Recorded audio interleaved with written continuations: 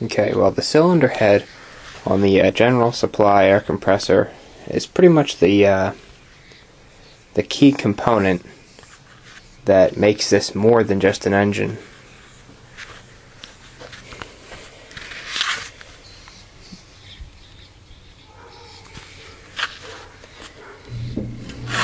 Definitely not a homemade piece, made by a company with a foundry who had it cast and machined and embossed the name there, General Supply, Kansas City. Not even a, you couldn't even say that it's a modified Willys head. It's a custom cast piece for General Supply.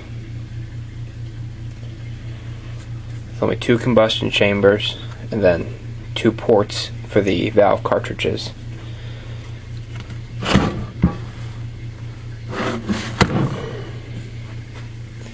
Got your water for the upper radiator hose connection. Thermostat's in here, connected with a pipe thread, and this here is the air outlet, the compressed air outlet to the tank.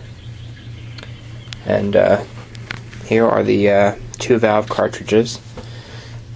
This is what they look like when they're assembled, and I've got one all taken apart here so I can explain it easier.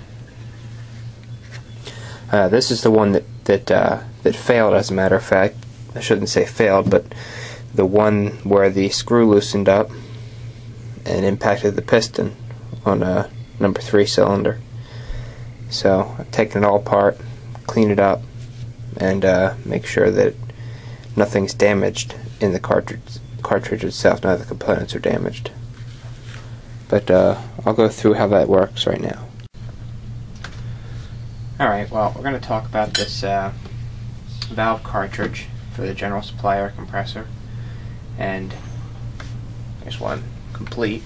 What it is 2 check valves in an assembly. One is the inlet check valve and one is the outlet check valve. It works a lot like any other air compressor. These are hardened steel rings. These are the actual valves themselves. And I'll reassemble the whole cartridge and show you how it all fits together. We'll start at the bottom with this plate here, which faces the piston as it goes up and down. There's a spring that holds up, well, it puts pressure on this valve here, which seats right around here on this surface, closes off this port, and the seat is the brass around the perimeter. So that fits there.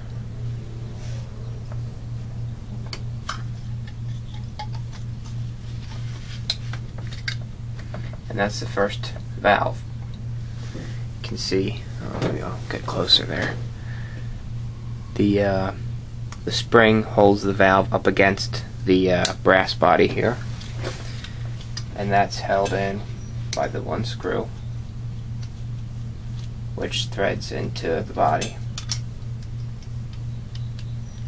Now, this is the one that failed, and they have this retaining screw here that threads in the body, and there's a lock nut that goes on the back of that screw, which I guess it didn't do its job, and it backed out, and it allowed the screw to back out.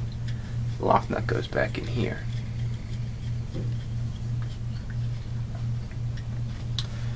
So that's that. Now that won't be loose. That'll be tight. But I can't screw the screw in anymore by hand. And so then at this point we have to install the part for the unloader.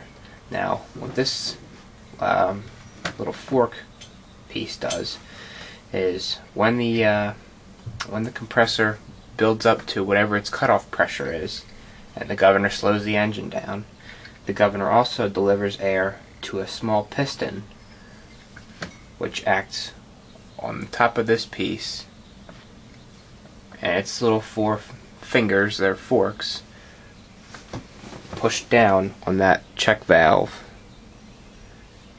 through these four holes in here, and that prevents the valve from resealing, and just allows the piston in the engine to just stroke up and down and up and down without building any pressure up. Almost like a hit-and-miss engine, where a hit-and-miss engine holds the exhaust valve open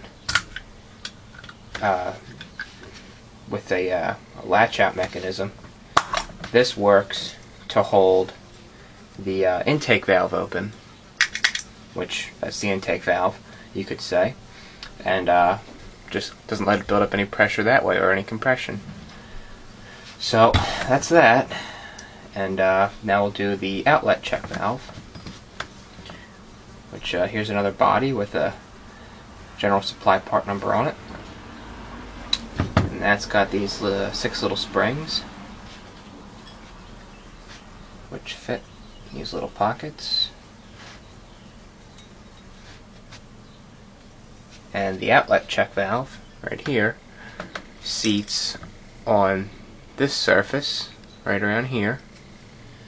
Let's see. I guess it'd be easier to put it on top of the springs first. You can see that it sits in this little channel.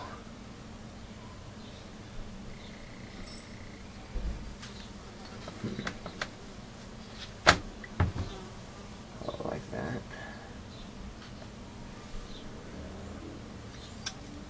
Okay.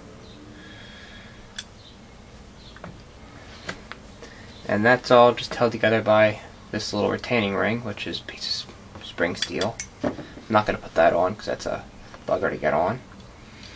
But to explain it, air from the inlet manifold flows in the top. When the piston's on its downstroke, the lower check valve opens against the spring. Air flows into the cylinder.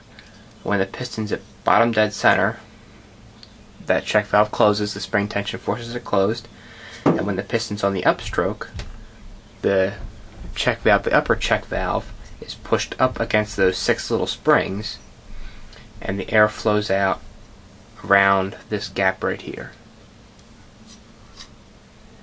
Now, if you take a look inside the cylinder, oh, and it's all retained by that cap there. Threads right into the top there. And there's a copper gasket, another gasket up here, just so that the air is separated. And I'll show you inside the head where the reliefs are cut for the air passage. You can see right inside here is the outlet to this pipe here, and the same over here. Sorry about that. There's the outlet, goes through up to the tank. The valve cartridge, this is number 3, sits right in there like that with the cap. Simple as that. And let me go get the intake manifold and I'll show you that real quick. Well, here's the intake manifold.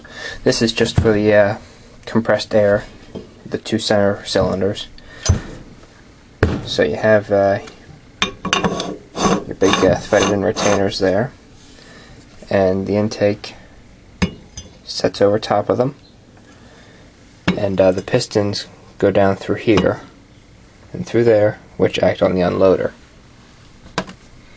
So It's a pretty slick setup. I have to say, these valves are nicely made. Now it's stuck in there. All brass, except for the hardened check valves. So it's a pretty neat setup.